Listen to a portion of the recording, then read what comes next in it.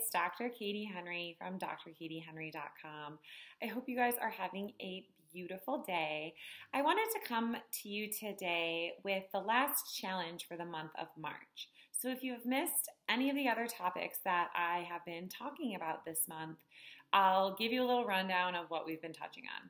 So I've been giving you a challenge each week to do something in each different way. And I got inspired to do this kind of challenge by March Madness in basketball. So my dad is a basketball coach and my brother is now a coach. And I've been in sports pretty much my whole life. And so I love that challenge and that kind of stuff. And so when I think of March, I think of basketball, March Madness, all that craziness.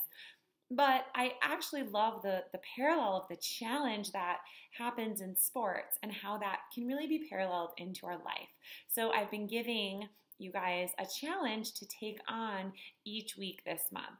So we started with, really challenging and asking yourselves, who am I and why am I here and what is my purpose? So kind of digging into, who you are and why you're showing up in this world. And then I challenge you guys to think of, what do you really want? What do you desire? How are you going to be able to, identify that? And then once you identify what you desire, I challenge you to go out and do it, right? Just go after it. And then last week, it was about getting outside your comfort zone and doing something that scares you and doing something that gives you that oh my God, I can't believe this is going to happen, but you still do it anyway. So it's like facing your fears, but then doing it anyway without worrying about the how so much, but just go after it and do it. So my last challenge for you for this March Madness is I challenge you to have a little bit of faith and trust. And you know what? That challenge is one that I face literally every day. Even though I'm a very spiritual person, even though I'm someone who feels pretty connected to what I want, who I am, what I desire, and the ability to know that I'm not alone in this world and that there is a being greater than me, God, the universe, and whatever you want to call it. It's not as much about what it's labeled, but just to know and trust that there is something outside of you that has your back, right? It's still something I struggle with every day. Even though I do meditations, I do a prayer, I try to get out of my own way, but then life happens, right? And life makes you question. Life makes you wonder, why have faith? Why do this? Why do that? But what I'm challenging you to do this week is to come back to your faith no matter what. Come back to that belief. Come back to that foundation that you have that is, I am not alone. So my challenge for you this week is, how can I have a little more faith?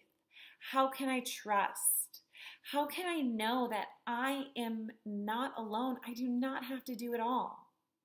And how can I trust and believe that when I step back and when I kind of get out of my own way and I surrender and I have faith and I trust, that's when all the good things are going to come in.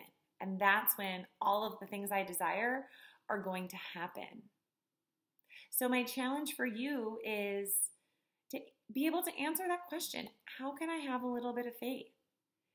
And it's going to be different for everybody. So that faith may just be, that doubting thought that you have.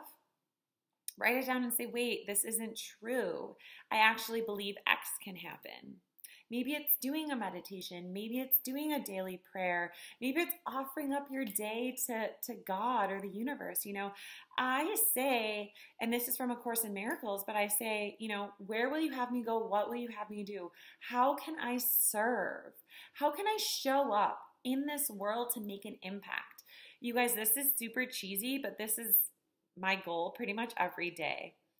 What can I do to make someone else smile today? What can I do to improve somebody else's life?